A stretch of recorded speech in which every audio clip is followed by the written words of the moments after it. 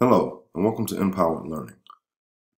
This video will be about parallel and perpendicular lines. So the concepts that we want to go over is what are parallel and perpendicular lines? What does the equation of parallel and perpendicular lines have in common with its given line? And we want to go over strategies for how to find the equation of a parallel and or perpendicular line given an original equation of a line.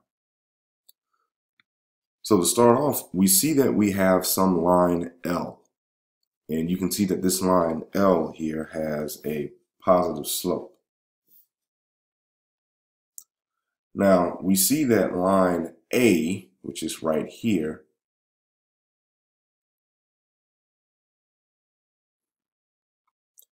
is parallel to line L. And we see that line B, which is right here, is perpendicular to line L. And sometimes perpendicular is called normal to line L. Now, what it means to be parallel means that the two lines will never intersect one another, which means that they will end up having the same slope or the same rise, quotient of rise to run. When a line is perpendicular, like in line B, that means that it is intersecting the given line L at a 90-degree angle. Now, as far as equations of lines are concerned, we know that when we have two lines that are parallel, those slopes are exactly the same. And so that's why you see down at the bottom there, M1 is equal to M2, where M1 means the slope of the given line or one of the lines, and M2 is going to be the slope of the other line. And so another way that we can put this is we can say if this is the slope of the given line, then this will be the slope of the line that's parallel to it. For perpendicular lines, we know that since they are two lines that intersect at a 90-degree angle, the product of those two slopes would end up equaling -1. So if I put this one way, let's say we have slope for the first line, slope for the second line, that product will always be -1.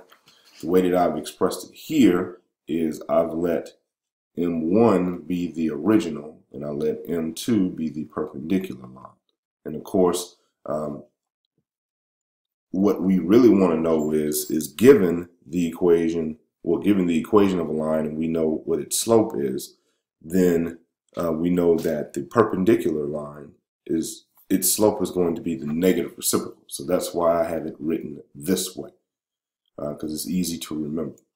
Now, just to give you an example of what a negative reciprocal is, just in case you don't quite get that.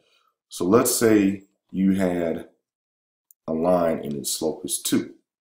Then we know that the negative reciprocal of 2 is going to be -1/2, because of course if we take 2 and divide it by 1, the reciprocal of that is 1/2, meaning that we flip the fraction. And then of course the negative is we just multiply by -1. So that would be an example of having a slope and then finding its negative reciprocal. Another example would be, let's say that the original line has a slope of -3/2. Then that means that the negative reciprocal would be a positive 2/3. And again, we would take -3/2, and we would flip it, which would be a -2/3, and then multiply -2/3 by -1, which would give us positive. So that's how we would get those slopes there. All right, so let's go ahead and move on and try to look at some examples here. And so we want to determine if the following lines are parallel, perpendicular, or neither. And so remember that if lines are parallel, they have the same slope. And if they are perpendicular, then the slopes are negative reciprocals of each other. So for our first pair of equations here, we see that This is in slope-intercept form, so we can just look here to find out the slope of the first line. For the second one, we see that we have this in standard form. And of course, one way that you could translate this back into slope-intercept form here is just to subtract 2x from both sides. Okay, and so you would see that. Now, another way that we could do this is we could also use the fact that whenever we have an equation of a line in this form, that when we solve for y, it will always end up looking like this, where this part here is the slope, and this part here is the y-intercept from the slope-intercept form. So if we know that, then of course here I could have also said this is going to be a negative 2 divided by 1, where 2 is the number next to the x, and the understood 1 that is right here is the number or coefficient next to the y. And you see we still get negative 2 there. So when we look at these, we know that these slopes are not the same, but we also know that they are not negative reciprocals of each other. Because if they were negative reciprocals, then this would be a negative 1/2 as a result. Okay? So because of that, we know that for these two lines are neither parallel nor perpendicular. Okay? And so we'll just put neither for that case. For example B, we see that we have two vertical lines. And if you remember, a vertical line has an infinite slope or an undefined slope. And so we'll just say infinite in this case. But the next line, x equals 5, is also vertical, which means it has an infinite slope. And so since the slopes are technically the same, we know that these are going to be parallel to one another. Move on to our next examples. For example C, we look here and we see that we have x equals 5, and that is a vertical line, and y equals negative 3, that is a horizontal line. So by definition here, the slope of this is infinite, or if we can put it one way, 1 divided by 0 is a way to think about it. And the slope of a horizontal line is going to be 0, or we can look at it as 0 over 1. And so here, of course, we could think of this as a positive or negative 1 divided by 0. But of course, just using common sense here, we see that, hey, these two lines are going to be intersecting each other at a 90-degree angle. So because of that, we're going to say that the slopes are perpendicular to one another.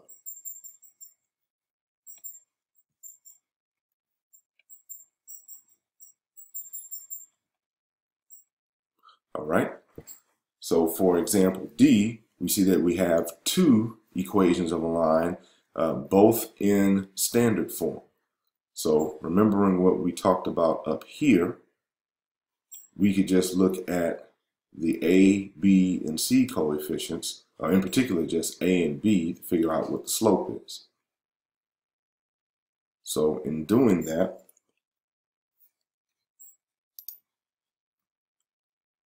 let's go back here. So in doing that, we see that for the first line,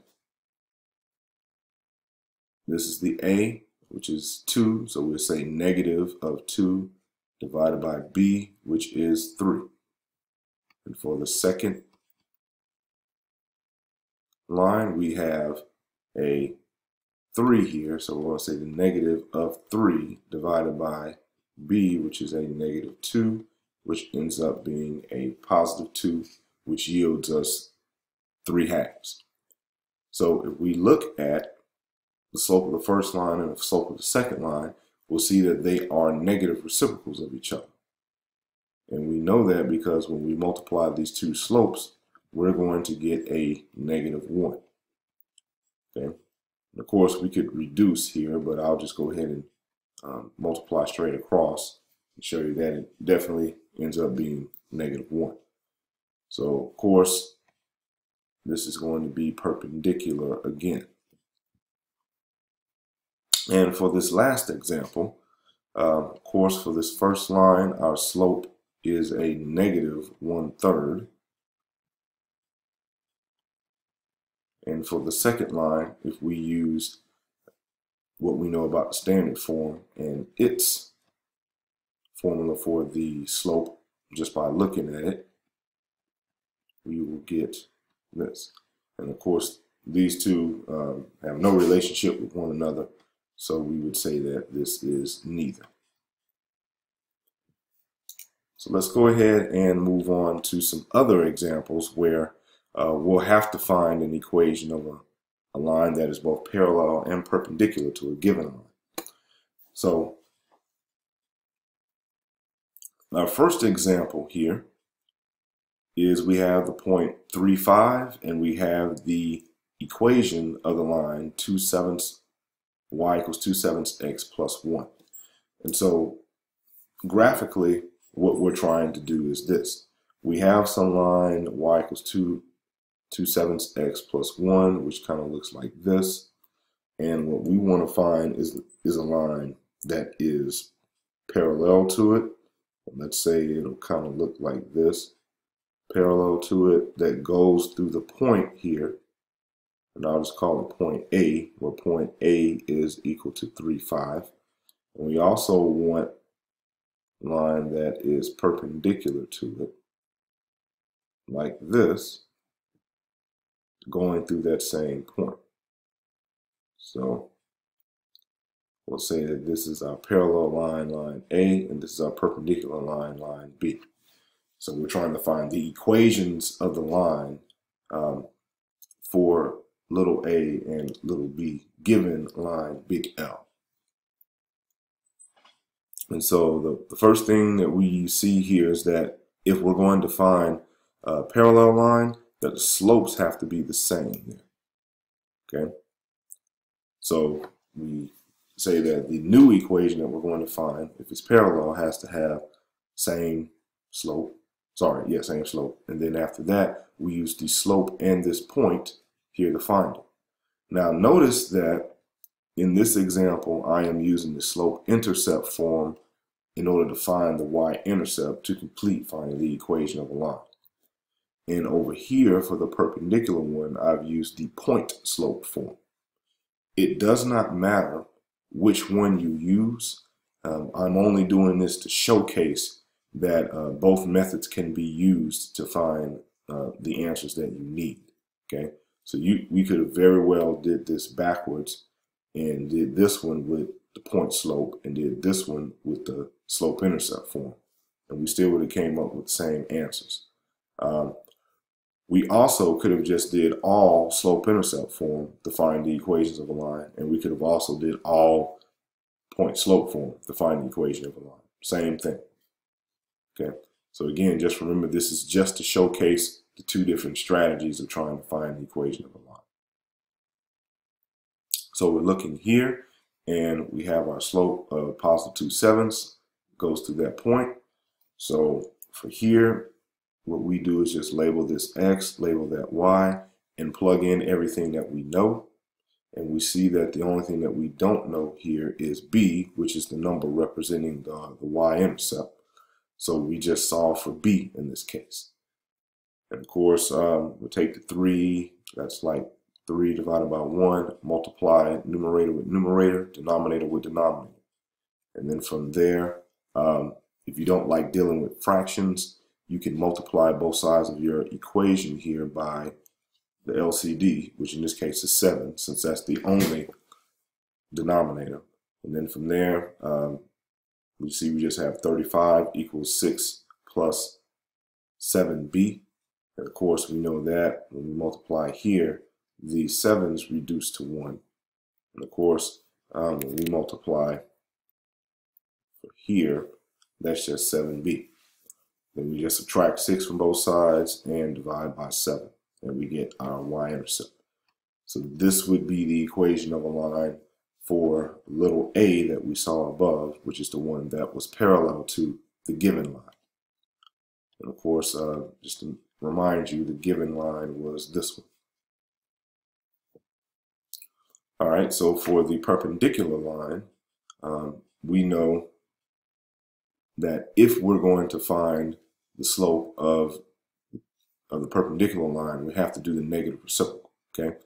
So here I've wrote this out the long way so you can see mathematically how we do that. But in short, if our given line was 2/7, then the negative reciprocal of that would be just this flipped and then multiplied by a -1. So we use that along with point again, and this time we're doing the point slope form. So we plug in our slope here and we label that x1, y1 and plug in accordingly. And so then from that point, it's just a bunch of algebraic manipulation.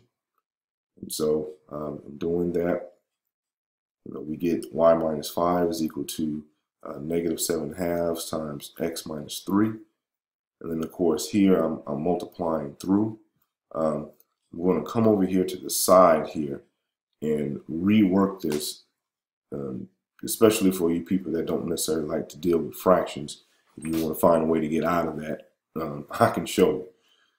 So for here, what we could do at this point is to multiply both sides of our equation of a line by the LCD, which in this case is 2. So we can just say 2 times y minus 5 here. We'll say 2, and that is -7/2, and then this is x minus 3, like that. And of course here this would be 2y minus 10. And over here, when we multiply this, since we have 2 multiplied by -7/2 multiplied by x minus 3, we only need to multiply the 2 by the -7/2. And of course that will give us just -7, and then all that can still be multiplied by x minus 3. So in doing that, we distribute our -7 to both terms there. So if we do that, we end up with -7 plus 21, because we know a -7 times a -3 is a positive 21. And then of course from this point, we're just trying to basically solve for y. So we add 10 to both sides.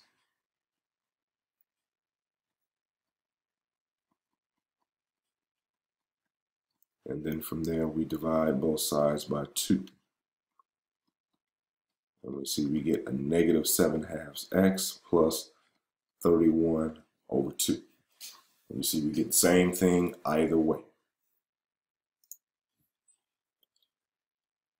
All right, so now let's work some examples on our own here. So here we have our point and we have our line. And from that, the main thing that we need is we need what the slope of the line is. And so here, since it's in standard form, we can just look at our A and our B and figure that out. So the slope of that line will be a -3/4. So if we're trying to find the parallel line, then we know that the slope of the parallel line has to be the same as the given line. And we know that we have to use this point here, okay? So for this time, I'm going to use the point slope form in order to find the equation of a line there.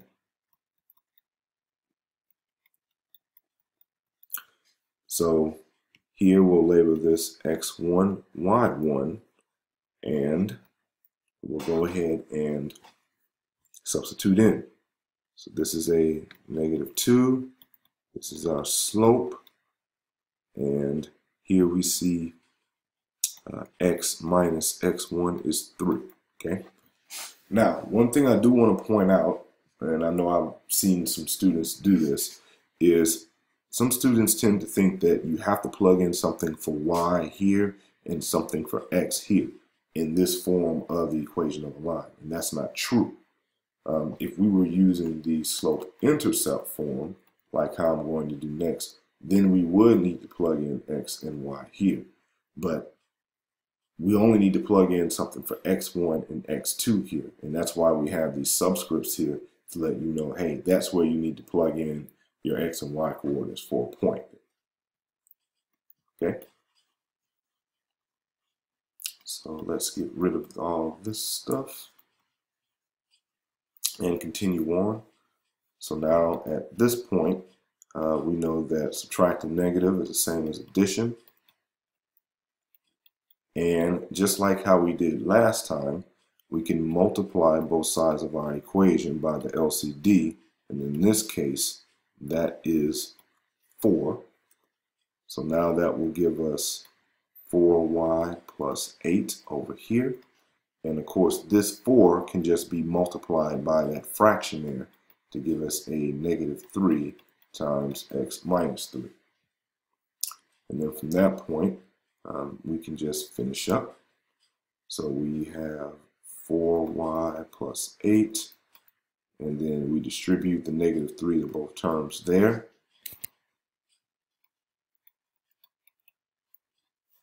And remembering that a negative times a negative is a positive. Then we'll come here and finish up. So here we need to get y by itself, so we need to subtract 8 from both sides. And of course that cancels, and we just have 4y equals negative 3x plus 1, and then we just divide both sides by 4.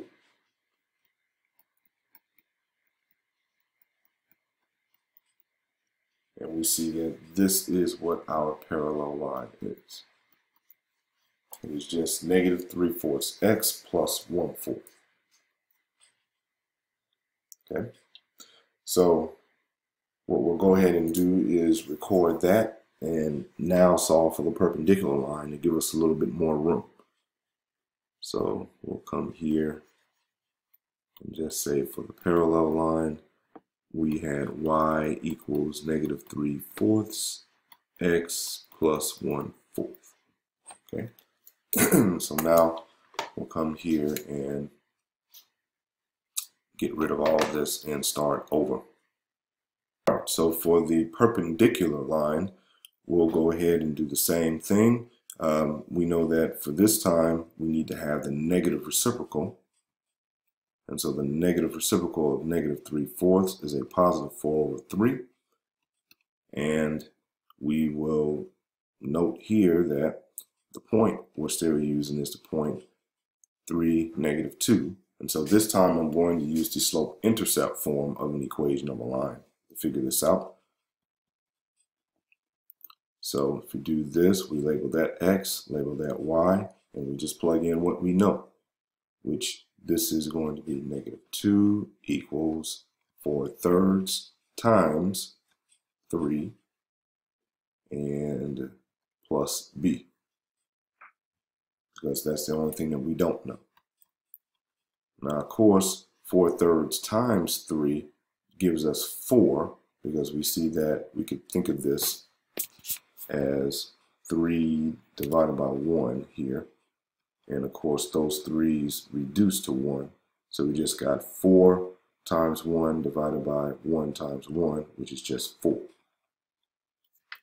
And of course, to get b by itself, we subtract 4 from both sides. And we see that b is equal to negative 6, and that is what our y-intercept is.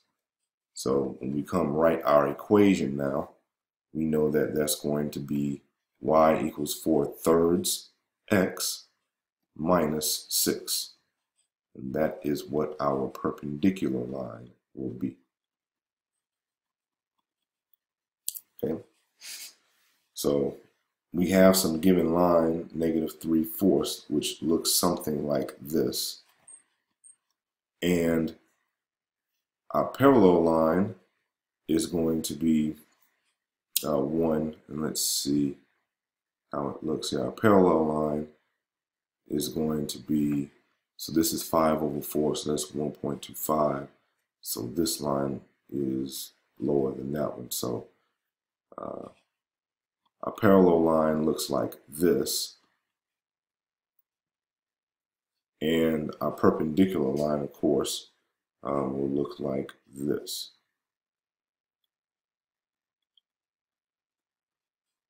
And of course, here, this is the point 3, -2 that both lines go through.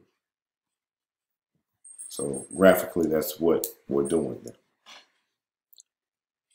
All right, so let's go ahead and move on to our next example. And so you see that for C, we have a point 3, -3, but we have the given line, which is x equals -1. And of course, the slope for that is infinite. So that means if we're trying to find a line that is perpendicular to it, it's just going to be 0. Okay? Because remember, we kind of look at infinite as being 1 divided by 0. Because we know this is undefined. Just like infinity is an undefined real number, because it's really not a real number. It's just a concept. So in this case, when we see this, we have the line that is going to be perpendicular to this is going to be horizontal, because we know horizontal lines have a slope of 0, and the line that's going to be parallel to it is going to be vertical as well. So easy way to remember this is that x goes with vertical, y goes with horizontal. So for the parallel line, all we need is the vertical line, in this case, that goes through this particular point. And so a vertical line will have to have points that have all the same x-intercept. So it would look like this. And I'll go ahead and draw this so that you can see what I'm talking about here. So this would be the point 3, -3. And so here, let's say we were going to plot this point. So let's say we go 3 on the x-axis and down 3 on the y, we would be here. So that would be our point 3, -3. And we have some line going through that. Okay. Now our original line is over here, which is the line x equals -1. So this is the original line that we had here. This would be the line that is parallel to this one. So we'll name that the big L again, and it's the little a. So this is the line that is parallel to this one that goes through that point. And of course, that would just be x equals 3. Now for the line that's perpendicular to it, it would have to go through here, but horizontally. So it would have to look like that. And of course, that line, since it's horizontal, is y equals whatever the y coordinate is, which is a -3. And so now you can see that whenever you have the parallel or perpendicular given lines, to be able to find, whenever you're given a line that is vertical or horizontal, I should say, and we're asked to find parallel and perpendicular lines, it is relatively easy to find them, because all we really have to do is just use a little common sense, draw the graphs out, and remember what the equations of a vertical and horizontal line are. And so same thing with the example D here. We see that we are asked to find a line that is parallel and perpendicular to the horizontal line here, y equals -1. So we know that lines that are parallel to horizontal lines are also horizontal. And we know that lines that are perpendicular to horizontal lines are vertical. So if you see here, using the same kind of convention, that vertical lines go through the x-coordinate, horizontal lines go through the y-coordinate. So if we want to find a line parallel to y equals 1, then that would be going through this point, that would be the horizontal line, y equals -5, and perpendicular would be perpendicular to y equals -1 is going to be a vertical line passing through this point, which would be x equals 4. So this concludes the examples for parallel and perpendicular lines. I hope this helped, and please watch my next video.